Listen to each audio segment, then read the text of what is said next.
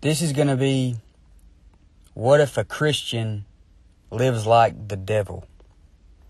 Many times when you teach that salvation is by faith alone, without works, and teach that a person can't lose their salvation, you are oftentimes accused of teaching that a man can sin and do whatever he wants to do without consequence. This is what people of the Church of Christ or the holiness churches or the Methodist or any church that says you can lose your salvation, they accuse a Baptist or someone who teaches eternal security. They accuse us of teaching that we believe we can do whatever we want to do. But this isn't true. And this isn't the case for the Apostle Paul either. If you look at Romans 3 and verse 8, it says, "And not rather, as we be slanderously reported, and as some affirm that we say, let us do evil, that good may come, whose damnation is just." So there was people accusing Paul of saying, let us do evil, that good may come. So they were accusing Paul of teaching, let's do whatever we want because good things are coming anyway. But Paul didn't teach this. He said in Romans 6, 1 through 2, "What shall we say then? Shall we continue in sin that grace may abound? God forbid. How shall we that are dead to sin live any longer therein?" So we need to live right as Christians. And although we can't lose our salvation over sin in our life, there are still consequences for living like the devil. It's never okay to do wrong. It's never okay to sin. It's never okay to go against what the Bible says. And although we aren't saved by living a good life before or after salvation, it's still wrong to do wrong.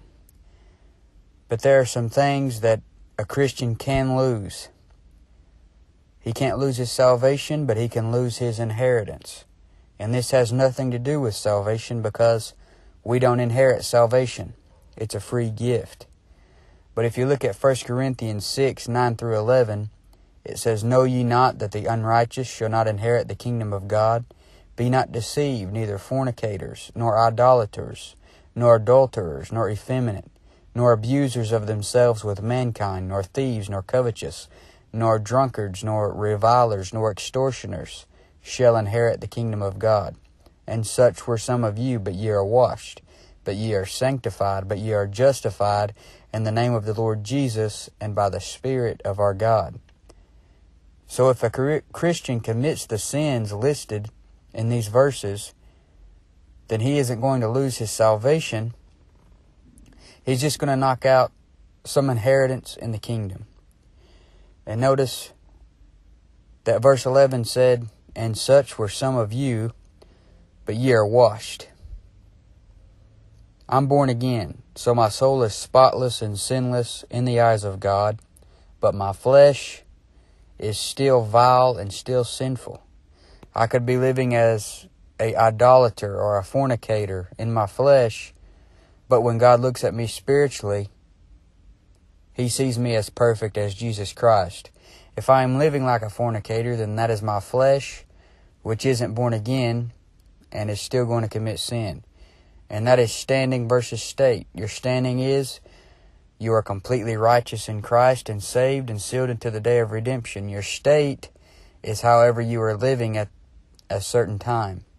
And if the state of a Christian is a life of fornication, then he knocks out his inheritance in the kingdom. He is not going to rule and reign like he would have if he had lived in holy life while he was here. He will still go in the kingdom, but he won't rule. And he isn't going to go into outer darkness as some may teach. But there are Christians who live for satisfying the flesh. They don't care about God, the Bible, or the work of the Lord. Their main concern is self, and they aren't suffering with Jesus Christ. 2 Timothy 2:12 says, "If we suffer, we shall also reign with him. If we deny him, he also will deny us." And not every saint from the church age is going to reign with Jesus Christ because they aren't suffering for him. And you can suffer by doing things like enduring temptation. You need to endure every temptation the devil throws your way. And giving in to sin has consequences in the kingdom. But not only can a Christian lose his inheritance through living like the devil, a Christian who lives like the devil affects others that are close to him. Romans 14:7 says, "For none of us liveth to himself, and no man dieth to himself," meaning the things you do and how you live affect others. Do you want to be a stumbling block to a lost friend or a family member? And you ruin your testimony when you continuously sin in front of a lost friend or family member. Why would someone want what you have when you act just like they act? If you act just like the sinful world and tell others that you're a Christian, that's not being a good testimony, and that is giving sinners occasion to blaspheme. And a lot of professed Christians at work will cuss just like the lost world, tell dirty jokes like the lost world, fornicate like the lost world, and to the world they are just like they are. You also affect your kids. The Bible says, "Train up a child in the way he should go." If you are watching filth on TV and playing wicked video games and doing sinful things in front of your kid, then you are leading them down the road of destruction. Sometimes Christians are as close to a Bible as a lost man will ever get. And they may never read the book, but they read you. And lost people watch you and examine your every move, looking for some unrighteousness so that they will feel better about their own sin. And your sin affects others, even secret sins behind closed doors. A man who watches porn won't have as good of a marriage as a man who doesn't. It affects how he sees his wife and how he treats his wife. And number 3, if a Christian lives like the devil, it makes it harder for other Christians. There are some pastors and teachers who are carnal and walk in the flesh. They don't even realize that they are living a carnal life. They prepare messages and sermons, and their whole ministry is powered by envy and by strife. And Paul calls envy a work of the flesh in Galatians chapter 5. That's something a Christian can commit because he still has flesh. And a Christian who preaches with envy and strife and contention is led by unclean spirits. He hurts other Christians. Philippians 1:15 and 16 says, "Some indeed preach Christ even of envy and strife, and some also of goodwill. The one preach Christ of contention, not sincerely, supposing to add affliction to my bonds." Paul was imprisoned, and the ones preaching Christ with envy and strife were just making it harder for him while he was on the inside.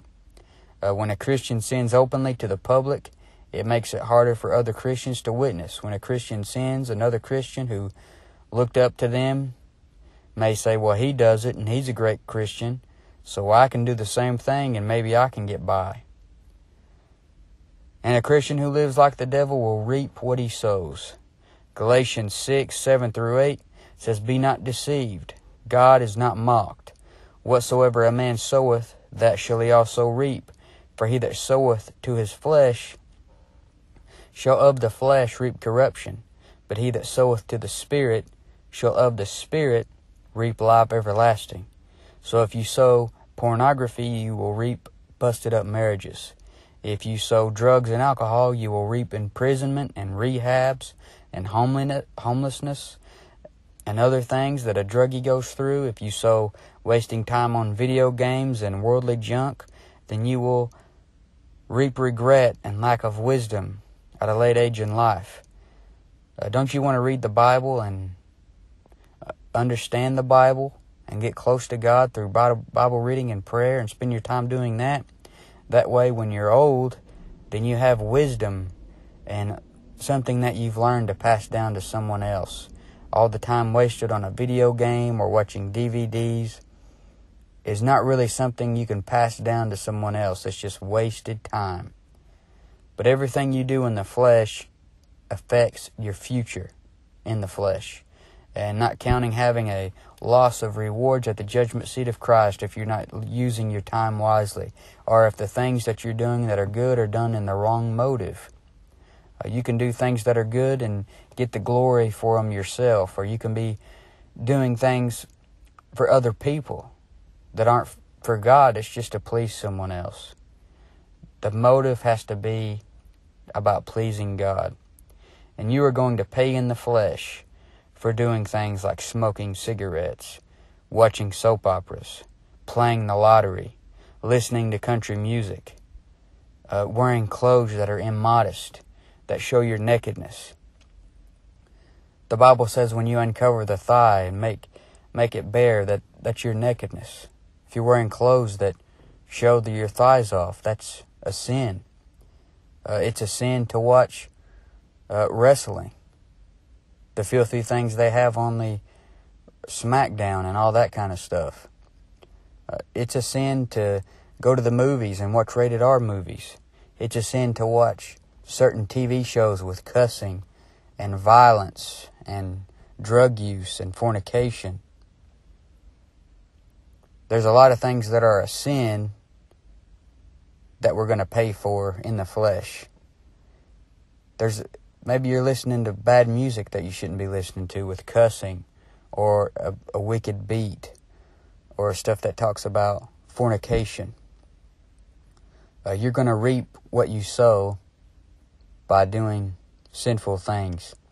And although our flesh desires these things and wants to do these things, the Bible teaches against them. And we should try our best not to do them. A wife will pay for not taking care of her kids because she just wants to hang out with her friends and go out and have fun. She's going to pay. Someone said the other day that if you spoil your kids, then you'll have to raise your grandkids. If you raise your kids, then you can spoil your grandkids. If you don't raise your kid right, then they're gonna grow up and have kids, and you're gonna be raising their kids. Jesus always said, "Go and sin no more." The Apostle Paul preached holy living. There's nothing in the Bible that says a Christian can sin or that he should sin. There's nothing in the Bible that would teach that we can just go and do whatever we want without consequence, or that gives any hint that something like that's okay. Just because you can't lose your salvation doesn't mean you should go and sow your wild oats, as they say, because you will reap it. A Christian who lives like the devil will die early. Romans 8:13 says, "For if you live after the flesh, ye shall die. But if ye through the Spirit do mortify the deeds of the body, ye shall live." The Bible talks about a sin unto death. And in the doctrinal sense, that probably has to do with someone in the time of Jacob's trouble who takes the mark of the beast. But we can also get spiritual application, and we can apply that to a Christian who sins until it kills him. Paul talks about a saved man being turned over to Satan for the destruction of the flesh. The man got right, so he ended up not dying. But if a Christian continues in unconfessed sin, not even trying to live right, then God is going to take his life. Pretty much any bad thing you do leads to death anyway. It's a sin to smoke cigarettes. There's good Christians who smoke. But what does that do to you? It leads you to an early death. It's a sin to fornicate. And something like that may be pleasurable. But if you fornicate, then you'll end up with a disease, an STD. Alcohol messes up your body. That's pleasurable to some people to drink alcohol, even some Christians. But alcohol ruins your body. It ruins many things. It leads to early death. Drugs lead to early death. They put you in situations of violence. They can lead to imprisonment. Why do you want to do things that's just going to leave you down a path of sorrow and depression anyway? The Bible says in Psalms 55:23, "But thou, O God, shall bring them down into the pit of destruction.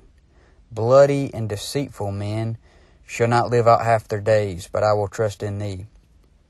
So bloody and deceitful men shall not live out half their days. So why do you think the rock stars seem to die at such a young age? It is because of a hard life of sin. The way of transgressors is hard. Have you ever heard of the 27 Club? men like Kurt Cobain and Jimi Hendrix and Janis Joplin, Jim Morrison, Amy Winehouse. They all died at age 27, at a young age, because they were living a life of sin. And it seems like there is something to that age. I know a lot of preachers who got saved or got right around the age of 27. Peter Ruckman got saved at 27. I believe Charles Lawson, my pastor Donnie Dalton, got saved at 27. There's something about that age 27. You need to start serving God while you're young. The Bible says bloody and deceitful men won't live out half their days. There are exceptions. There are some men who live to be over 100, like that one guy, George Burns or whatever his name is, or people that live to be really old, like Hugh Hefner, who died recently, that lived a very wicked life. But those are the exceptions. But it seems like every couple of years, a lead singer of a rock band dies or commits suicide. Just like in the past year, the lead singer of the band Linkin Park died at a young age. The lead singer of Soundgarden died at a young age. And if a Christian lives like a lost person, if a Christian lives like the devil, then he is going to have a miserable time. He's going to have a miserable life, and he is going to leave out of this life early, most likely. The way of the transgressor is hard. And when a Christian acts like a transgressor, it's even harder on him than it would be a lost person acting that way. Because you have a spiritual battle going on inside of you. You got the Holy Spirit wanting to go one way. Then you got the flesh and the world and the devil wanting you to go the other way. So you're in a battle anyway. And then when you just give in to the flesh, you're going to reap all those things. And it's just going to lead to a miserable, miserable life. But if you're not saved, then you shouldn't be worried about getting victory over sin, because you can't do it without getting saved. Paul tells us what the gospel is in 1 Corinthians 15, 1 through 4. He says, "For I delivered unto you first of all that which I also received, how that Christ died for our sins according to the Scriptures, and that he was buried, and that he rose again the third day according to the Scriptures." So the Apostle Paul said, Christ died for our sins. You can't even give the gospel out without mentioning the word sin. So all of these false teachers saying not to say the word sin and just talk about grace and love, they're being false prophets, false teachers.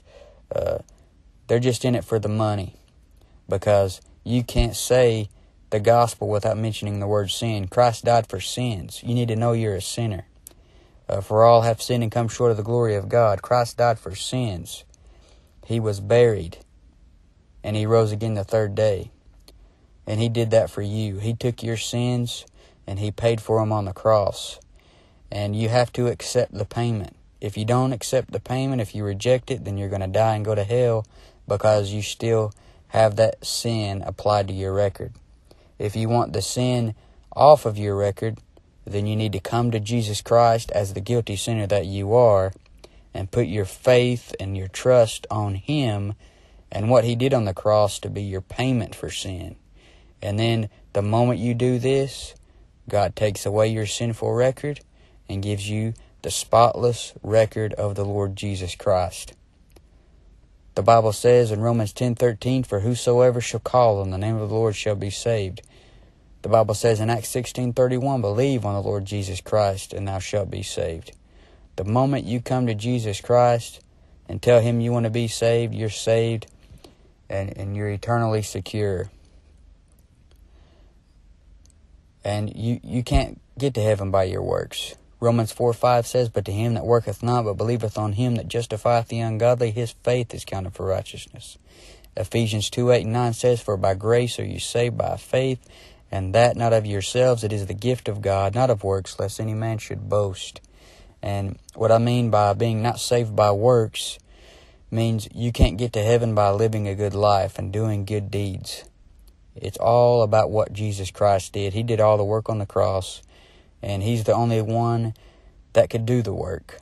You just have to believe on Him. But a Christian shouldn't live like the devil. If you're saved, then you need to live right because you love God and because you want to do what the Bible says. But I hope this has encouraged you to get rid of a sin out of your life, come to God in confession. If we confess our sins, He's faithful and just to forgive us our sins and to cleanse us from all unrighteousness, as the Bible says in 1 John. And if we judge ourselves, we should not be judged, as the Bible says in 1 Corinthians. It's very necessary to stay in fellowship with God and confess our sins to Him daily. And if we do this, then we're going to have a lot better Christian life. We're going to have a lot better testimony. We're going to have a lot better rewards at the judgment seat of Christ. We're going to have more of an inheritance. We're going to be affecting others better around us, leading our kids better, leading our families better, and just being better overall. But this has been What If a Christian Lives Like the Devil?